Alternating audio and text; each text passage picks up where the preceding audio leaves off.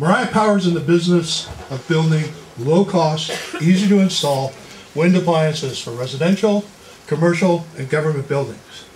This product will ship 75% of its volume overseas because the cost of electricity overseas is 2 to 3 times what it is here.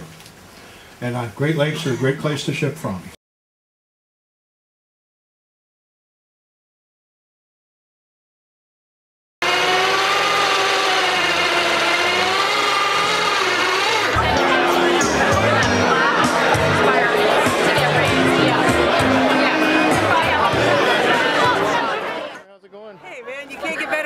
Right? A little bit of sun would have been better, but that's all right. This is beautiful. This is Michigan weather. That's right. It's what we're used to. This sweet spot right here of a renewable energy system, a small wind system that can be installed in people's homes or businesses, is all part of the national push for what is known as distributed generation of energy. So the whole system is all coming to be right here in Michigan, right here in Manistee County.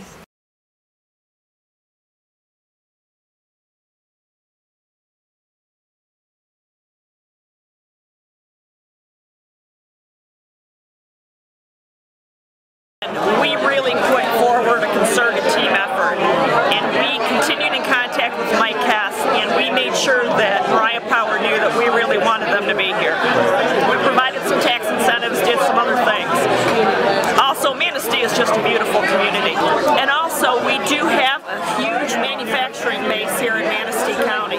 So we already had the infrastructure and the labor force in place, and Mike was convinced that it was a real good fit.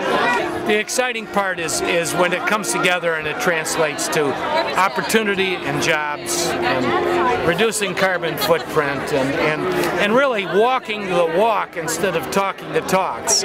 It's been great, and I think it's because the community is really embracing the idea of creating jobs through renewable energy. They see the future and they see it happening right here in Manistee, and that's exciting. Now, what can the state do to make this repeat itself in other communities? Well, I think we can do an awful lot in terms of incentivizing renewable energy, leading the effort, or helping our businesses lead the effort towards a renewable future. I mean, we know that's where the future is. Every indication is that's where the jobs are being created, and that's where the investment is happening, and yet we're at a crossroads, and we can go one of 2 directions, and I hope that we go in the direction of renewable energy and a brighter future instead of the same old technologies of the past.